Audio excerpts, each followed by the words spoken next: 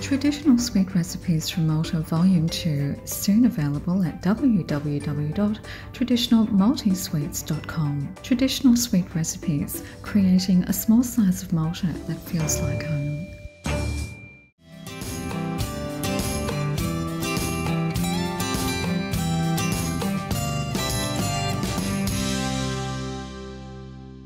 Today we are at the Maltese Pastizzi Bar and Restaurant with the owner, Mark Mizzi, who is also one of our gold sponsors for Season 5. So thank you, Mark, for supporting Maltese DownUnder. You're very welcome, thank you. Now, before we go into how this Pastizzi Bar came about, we're going to talk about your background in hospitality. So you've been in the hospitality industry for quite a while. Yes, over 35 years. Yes. Tell us more about that. How did you get started in that? Well, I've always been involved in food at the age of 13, working in a restaurant, working at the back, cooking, washing dishes and so forth. But my passion of food has always been there from the start. Then, of course, I worked for Nestle Food Service in hospitality there for 7 years, and also owning my own reception venue as well, which is Gardenhurst Receptions. And I've been involved with Mexican restaurant with Taco Bell's for 9 years. And then I said one day to Susan, my partner, I said, maybe we should look at doing something for the Maltese, and let's just do a little small Maltese, little Pastizzi bar, and this is where the name Pastizzi Bar came from. And what we did was, just as a thought, said, let's just give it a try. We'll trial it at the other restaurant, and we did. And from there, it just basically went on from strength to strength, and we went next door and we said to them, listen, are you guys interested in moving out? And they said, we do. So we just said, okay, let's... We took the opportunity. We took the opportunity, and here we are today. So, as you said, you've worked in a Mexican environment for the last 9 years, yes. And finally, you came back to your culture, to Maltese. Right. That's correct, yes. What about the recipes that you used here? All recipes are traditional recipes from grandparents and parents and mum and so forth. But a lot of the things that we do are traditional foods.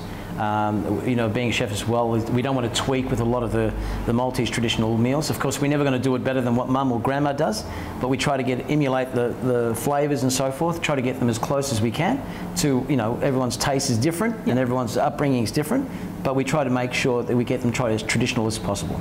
Yeah. So what does one expect when they come to the Maltese Pastizzi Bar and Restaurant? Well, the environment is important. I'm being a musician for over 30 years. The important thing is to make sure that you walk in, you have a good aura about the place, a friendly approach. Customer service is important. Maltese haven't had many restaurants, and so it's very daunting for them to walk in and expect something to be as walking into a house full of a family and friends and so forth, and hosting a dinner and so forth. And that's what we try to emulate with all our clients and people.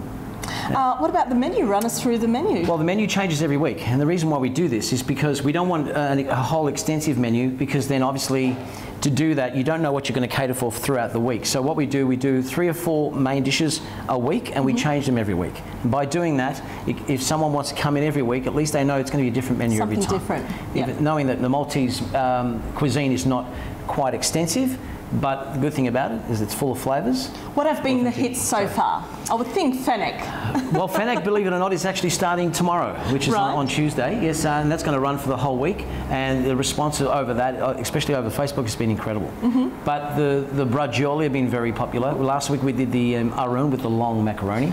The roasted fawn was very popular. The raviolis on every day of the week. But the hops bezait, which we make a very traditional one, was my dad's traditional meal that he liked, and unfortunately that was the last meal that I had with my dad when we went out together, when he lived in Bormla. And the thing is, the most important thing for me is to make sure that we try to get it right, okay? If we don't get it right, and someone tells us it's not right, we take criticism on board, and we try to emulate what we can do for them. You mentioned Bormla. Tell us more about your family history, or your family, the family Bormla history. was where my dad loved to go to get his hops bezait. So this is why I went with my dad to Bormla. My dad actually was grown up in Lisla. Right. But my mum was in Calcara, so they were very close together. Yep. So if anybody knows where the Graggiola is in Lisla, that's where mum and dad used to meet when they were how dating. romantic's that? Yes. But between Calcara, Birgu, Bormla and Lisla, we're all, a lot of the recipes have come from as well. This is where majority of my family have grown up, and I go and visit my mum every year. So they migrated here in... Oh, they migrated, back and forth every year. Yep, every 3 years they used to come down because they have got children and siblings here. Yes. But you were born here? I was born here. Yes. Even though you were born here, تتكلم بالمالتي سوا. ملا ما نتكلمش يفهم سوا ملا عادي نفتح شيء أفضل نكتب وان كان أقرأ بالمالتي. علاش حسيت الاحتياج اللي تتعلم المالتي؟ شمرت Malta. I went to Malta when I was 8 years old. اللي بتلي على الإنجليز. All right. متى كان 8 سنين مرت مالتا وقعدت مال 3 سنين عشان ما مسيري بيحكوا كله شاوك بحال حفنا مالتين اللي يعملوا مروا جمالته باش يقعدوا وين من مسيري راو ما كانش فطور علينا allora جينا when I was 11 years old. وزميت المالتي طيب. Provide too. What I noticed as well, we're talking about how Mark speaks Maltese as well, even though he wasn't born in Malta, but he spent 3 years in Malta. Yes. I noticed I was here a few days ago sampling your beautiful food. Thank you. And I noticed that, you know, the way that you come around and you make everyone feel welcome and you put in that little bit of Maltese as well, it really feels like home. It does. Especially when someone walks in the door and as soon as you say to them bonjour, they feel at home from the start. They feel welcome, and as our slogan says, you know, our family is your family. It's an important part. As soon as they walk in that door and as soon as they walk out that door, that's the most important thing for us.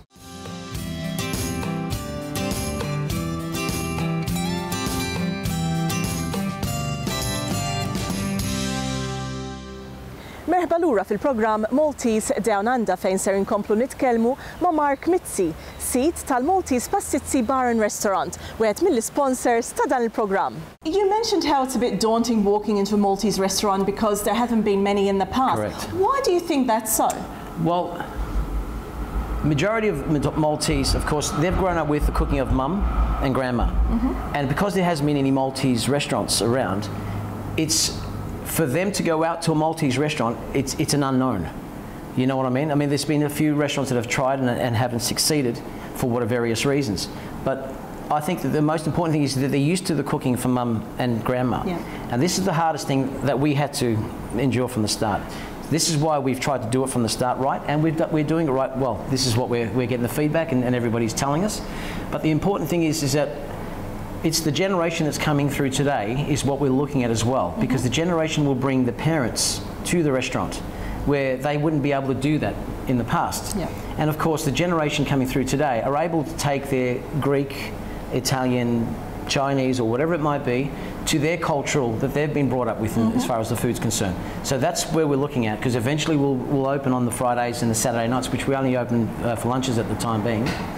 But that's what we're emulating. That's what we're trying to get through, basically, to get the culture, the generation to basically continue on and be proud of what they're taking their friends to eat. So. And I must admit, it is so nice to be able to bring friends and family, exactly. or mostly friends from other cultures, to enjoy Maltese food in a Maltese atmosphere outside of Malta. 100%. And that's what Sue and I are trying to do.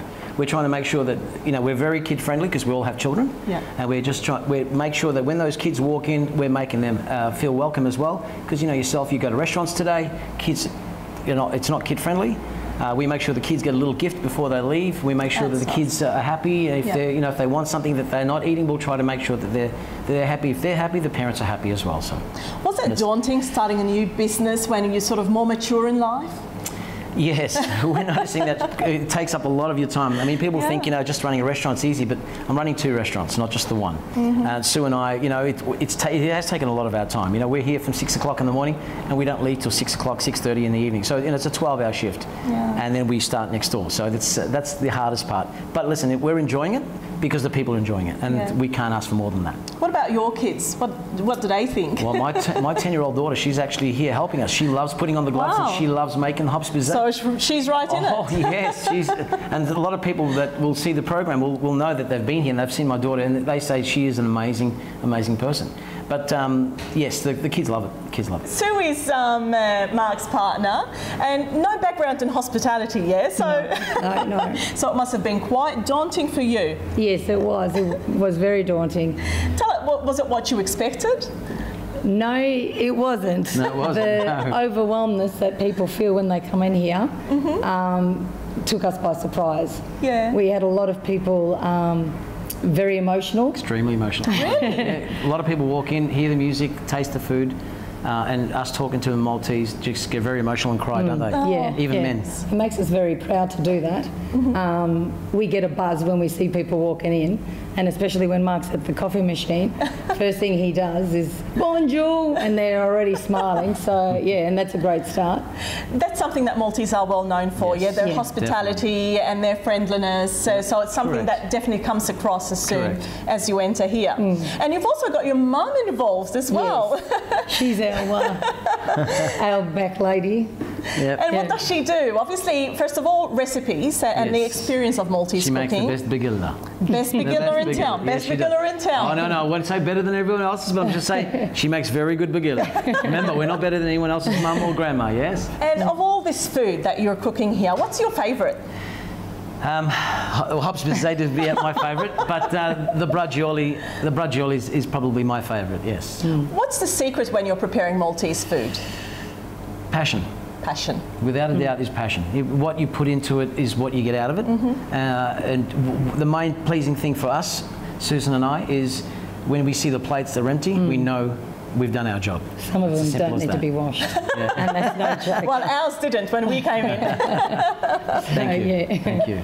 Tell us more about the location, because you're situated in Essendon. That's correct. So in the west of Melbourne, where you find a big concentration of Maltese. Yes. Was that part of the, factors, something that factored in? I've been in Essendon for a long time, for probably the last 20 years, and I know that there's quite a big Maltese, community in the area. Yes.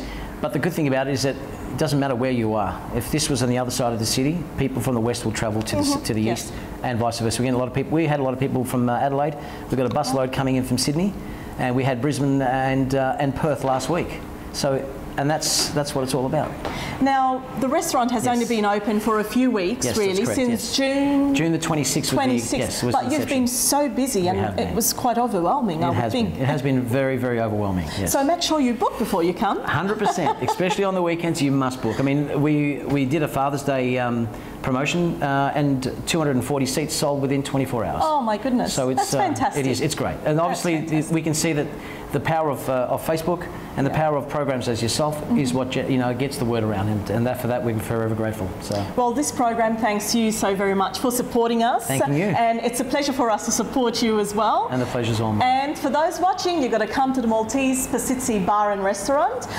Enjoy this incredible atmosphere that they've got here. It's just a little taste of Malta in Melbourne.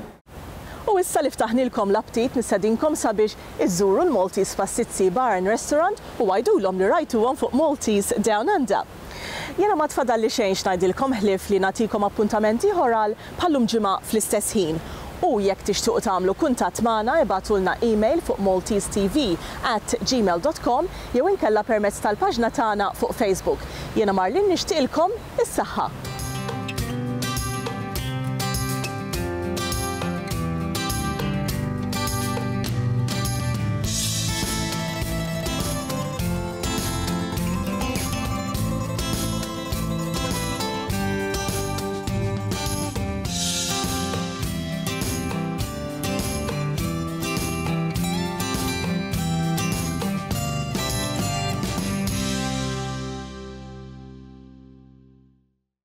Maltese DownUnder thanks the Malta Tourism Authority, Mayfield's Business Advisors, MPD Steak Kitchen, Maltese Pastizzi Bar and Restaurant, First National Balkan Associates, Maltese Original Pastizzi Company, Smartline, and our bronze sponsors.